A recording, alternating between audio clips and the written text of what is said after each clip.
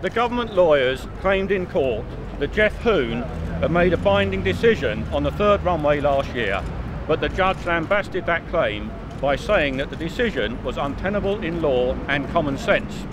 Time after time, he rules that ministers got it wrong when they tried to push through the third runway before properly considering key issues like climate change. He also says they used flawed figures to make the economic case for Heathrow expansion. This is a crushing defeat for the government and a huge victory for local residents and environmental campaigners. It is difficult to see how a government of any colour could now get this flawed project off the ground.